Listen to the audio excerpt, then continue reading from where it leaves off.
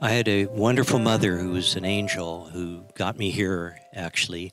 She sadly passed away in 1984. She, though, was a dedicated artist all of her life, and I was inspired by her work in art and commitment to it. What we're doing here is a tremendous privilege for me to pay tribute to her with 118 pieces of work that I have had that represent her early years and morph into the later years of her career of art, where she started in a disciplined way in portraits and figure drawings and evolved into landscapes and portraits on oil, and subsequently the last years in abstract expressionism. You know, we're always looking for opportunities to highlight art, and the opportunity came up with Dr. Farid, so we were glad to take him up on it.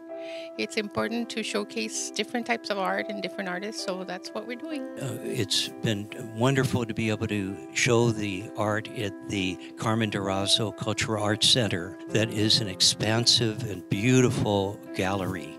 And we've brought in paintings that are in my collection, and mine is just about a third or a quarter of her artwork, and it's an opportunity for the Imperial Valley to appreciate her work and to appreciate art in general, and also for, I hope, students to learn how an artist progresses from the early years. For her, it was the 1940s and 50s, and then into the 60s, 70s, and subsequently 80s. This event that my dad and the community here organized has been pretty special for the whole family, because we get to also get together and to see a pretty big sample of the work on big walls and together, and it's a very special thing for us to be able to celebrate her and celebrate my dad's.